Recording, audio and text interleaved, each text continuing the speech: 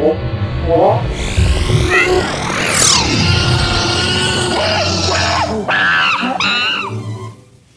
back to Monsters, talking about them. This is our Oktoberfest edition. So I figured, since it's now Oktoberfest in Bavaria, why would I not go with some German lore and some German monsters? Now I'm talking about the Tatzelwurm.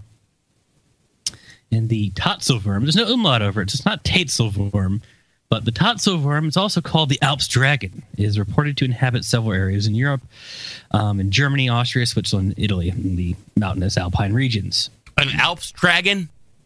It's called the Tatzelwurm. I'll give you the description. It also has regional names, including the Stollenwurm, the Springwurm, the Arassas, the Praatzelwurm. I like that. I think it's Praatzelwurm.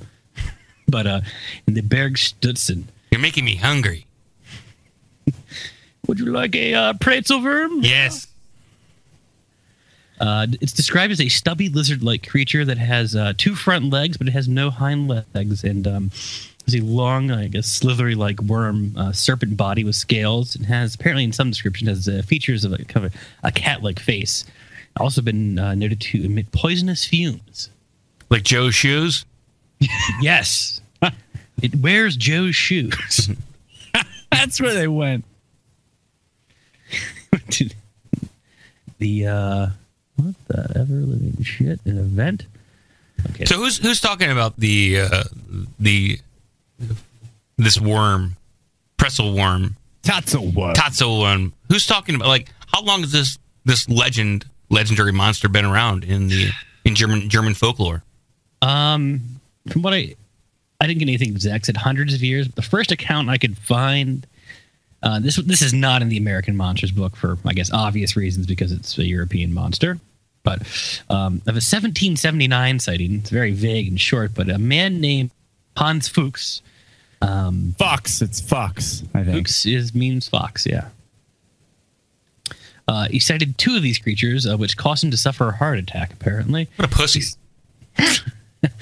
He suffered complications from his heart attack, which ultimately led to his death. But before he died, he's able to tell his family of his encounter. These creatures were apparently 5 to 7 feet in length, with a snake-like body, clawed front legs, and larger feline-like head. Kind of had sharp cat-like teeth. Now, I guess a better account would be from 1828. A peasant supposedly found a corpse of this Tatzelwurm, and by the time he had managed to wrangle it home, crows had already eaten half of it. I don't know why he didn't try to fight the crows off of it, but I guess that's neither here nor there. But even with the light anecdotal evidence like this, the Tatzelwurm apparently built up enough of a following of believers that it was even considered as a fact in the 19th century. And it's speculated that even if the creature did actually exist, the sightings are so rare, apparently, that it might be now extinct. But there's this Tatzelwurm can be found in 2 19th century German hunting field guides. So this thing was pretty, like, people thought this was fucking legit. I'm gonna hang up on Joe because I think his call dropped. But people thought this thing was super legit. Right. The hunting field guide would be in there with, a bear, the ram, or whatever else that they'd be hunting. It would be like the American Field Guide, and there's a Bigfoot in there. Correct, exactly. Okay. The white-tailed deer followed by Bigfoot. So the first of which was a Bavarian hunting manual. It was called the New Pocket Guide of the year of 1836 for nature, forest, and hunting enthusiasts. The manual contains what a Bernard Heuvelmans describes as a curious picture of a sort of a scaly, like cigar-like body with formidable teeth and wretched little stumps for feet. It sounds disgusting. It sounds terrible. Yeah. You would not have sex with this thing. Well, it'd be tough. I bet the Japanese would probably shove it up their cooter in some of their crazy porn. Yeah, hentai porn, tentacle porn. Oh, you've not seen the eels of some of those Japanese. Yeah, I'm in the eel porn. If the eels up their eel/toilet porn. Guts. I like the guts. I like having sex with stomachs. So, how would this compare to the Katanga snake? Similar description. The Katanga snake is a snake, a giant snake. This is like a long worm-like creature with legs. wears shoes and has a little hat. Yeah, kind of like a salamander almost, but it's still much larger than a salamander. Mm-hmm. And there's a second manual. Apparently, the illustrations appeared in the Swiss Almanac called Alpenrosen, published in 1841. It took the form in a drawing which showed a long, scaly creature with 2 tiny front legs. I mean, that's a fairly consistent description that we've had. Now, there are 2 legends of the Tatzelwurm that I have found. They're short stories. By that I mean like 3 sentences. So, the first tale is that of a young girl who was working on a Swiss farm while chopping down bean poles from, I guess, bean stalks. She accidentally disturbed a burrow of a Tatzelwurm. The Tatzelwurm in this account was described as being of a gray coloration and about the size of a common domesticated cat. So, this I guess accounts vary. So maybe 2 feet long versus 5 to 7. Apparently had a fleshy, hairless body and possessing only 2 front legs. So I guess the very common theme here, it only had 2 front legs and it was quite a long kind of snake-like body. It's a retard snake. Oh, it's pretty gay. Retard. Hey. According to the story, did she stomp on it? What happened? What did she do? Apparently, the worm, the Tatzelwurm, glared at the girl and she ran away. A coward. But she described it as having very bright eyes. It was very intense to look at them, which we've seen a lot of in all of these stories. Mesmerizing eyes. In another, tale here tells of a man and his son out gathering herbs in the mountains when a man suddenly hears his son scream and seemed to be paralyzed in fear, staring at a rock. The man sprinted to his son, only to see a gruesome monster under the rock near his son, which hissed like a snake but had the face of a cat with bright eyes. So I guess we can consistently say it's 2 stumpy front legs, a long tail, and a cat face. Some describe it with a cat face. Some were kind of mute on the what its face looked like. Apparently, the man managed to stab the Tatzelwurm with a sharpened stick, easily piercing its flesh. According to the story, it had green blood. The creature sprayed out, and it burnt the man's leg, making his journey home very long and painful due to his limp. He had green skin. The green blood. Green blood, and that's going to be a tough one to try and match. That's awesome. The guy actually was not a pussy. Went over there and stabbed the motherfucker to protect his son. It had blood almost like that in Aliens. Yeah, interesting. So here, a few other, quick accounts are. One was in July. Apparently, it was in July, but it's either 1883 or 1884. A Kaspar Arnold saw a Tatzelwurm in the Spielberg. It's the mountain. That's the name of the mountain near Hochfilzen in Tyrol, Austria. So it's in western Austria, in Tyrol. You probably don't know where that's at, but it's in the Alps. It's up in the Alps.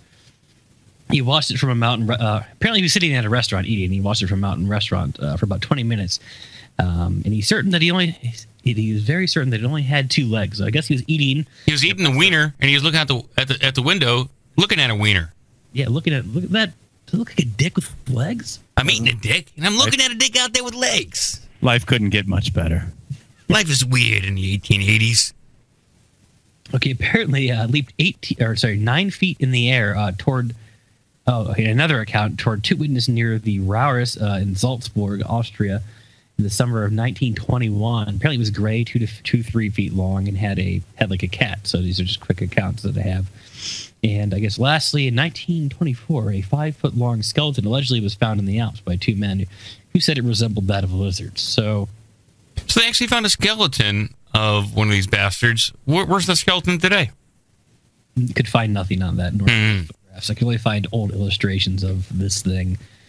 But I mean, we have some similarities. I guess I was able to draw between our other monsters. The pundit stench reminds me of the Flatwoods monster. Sure. Bright eyes, pretty much most of the things that we covered. Yeah, most of these monsters we talk about, they stink. They don't bathe. They don't have a shower. They don't have access to a gymnasium where they can go bathe. Bigfoot has horrible crotch reek. Yeah. Man. But bedroom eyes. They're sexy eyes. Reptilian appearance. Oh, sorry, go ahead. Sexy when you smell that. Yeah. The reptilian appearance, it was more like a chupacabra, but not really with those other things that we saw that had kind of a reptilian appearance. It gets pissed off at humans, like pretty much every other thing that we talked about.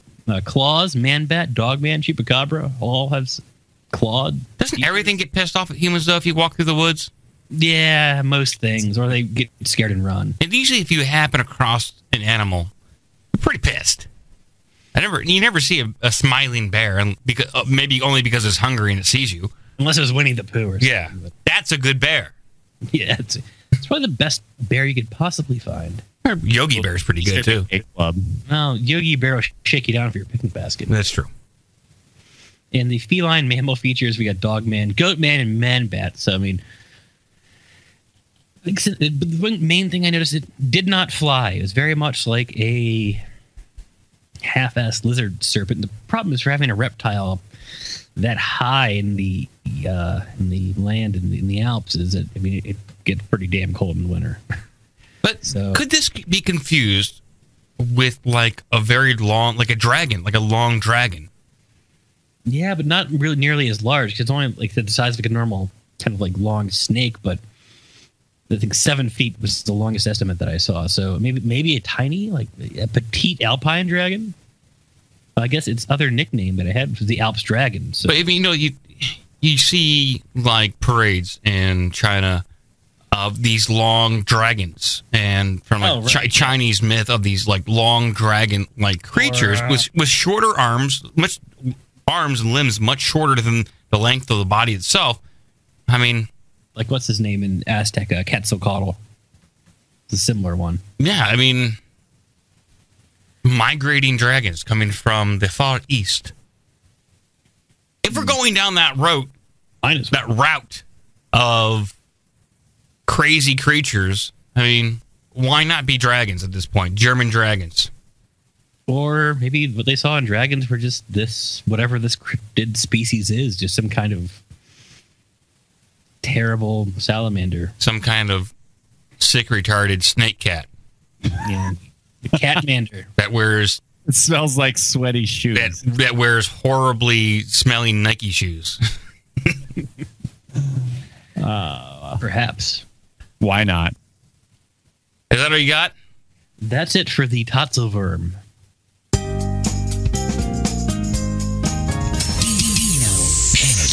So is the Tatzelwurm voting for Clinton or Trump? That is the question. Voting for Gary Johnson. Oh my God, those things are so dumb. Libertarian. Stupid! You're so stupid! What is the Tatzelwurm? Probably Austria. They live in Aleppo, dude. What is Austria? What is Austria? Yeah, what is this stuff? What is all this stuff? What is all this stuff? What is all this stuff? Thank you, please. That was so good.